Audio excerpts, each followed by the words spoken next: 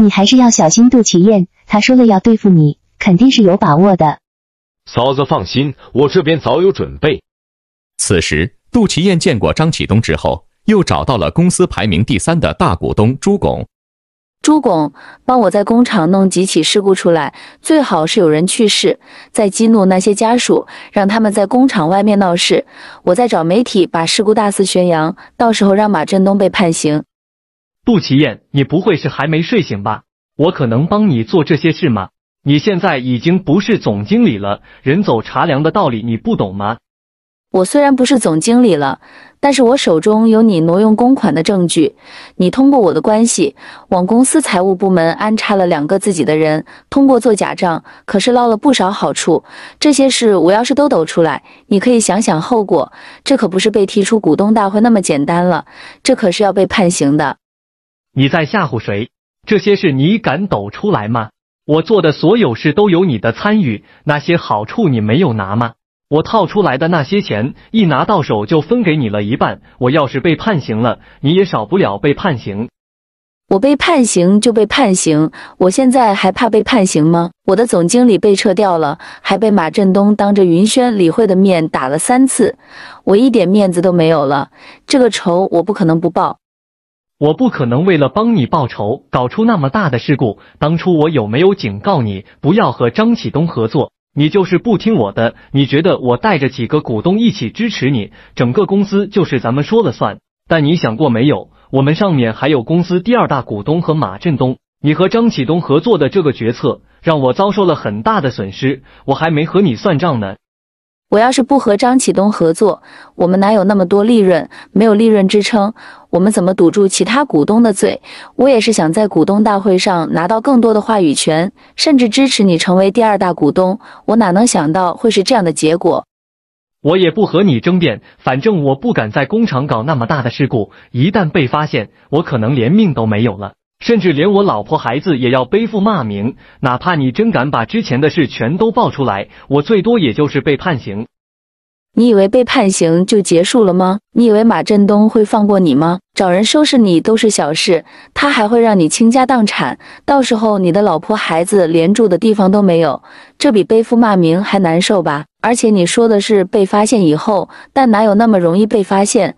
还有一点，做这件事对你是有巨大好处的。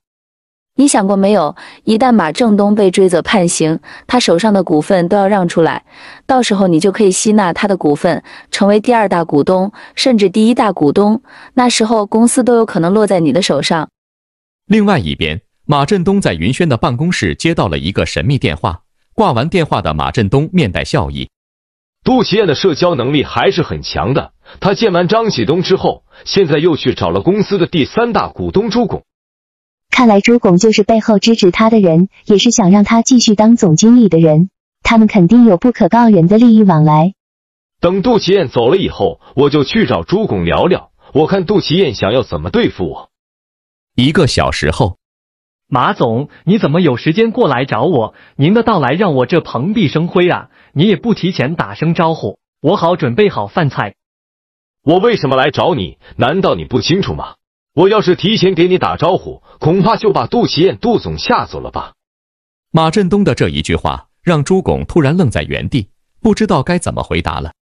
你也不要害怕，他来找你肯定是为了对付我，对不对？但你想想，你为什么要帮他？他已经不是总经理了，以后都没办法给你带来任何利益了。他敢来找你，敢要求你做事，无非就是他手上有你的把柄，这些把柄我也猜得到是什么，最多不就是损害了点公司利益，从公司往家里捞钱了吗？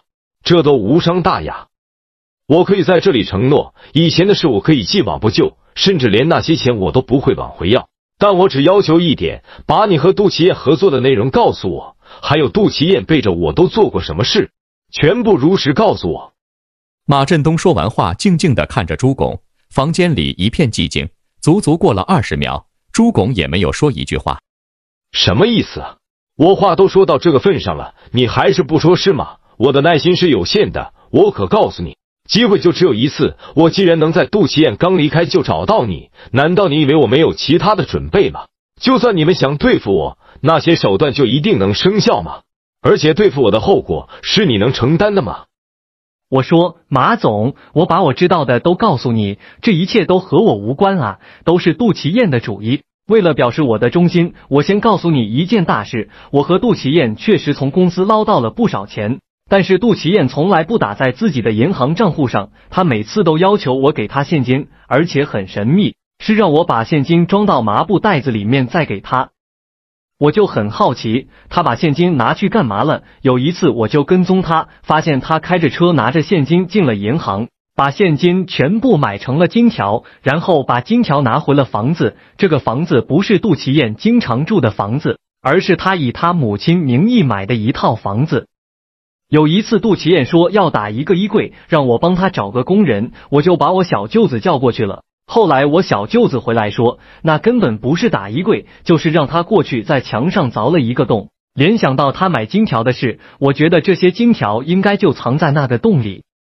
所以你刚才沉默不语，是在犹豫要不要告诉我金条的事？如果不告诉我，你想把这些金条最后据为己有，是不是？是的，不过最后我想明白了，这些金条不是我能拿的，比起我被判刑，金条的事就是芝麻大的事，我不能丢了西瓜捡芝麻，我愿意帮你对付杜祁艳，只希望别让我被判刑。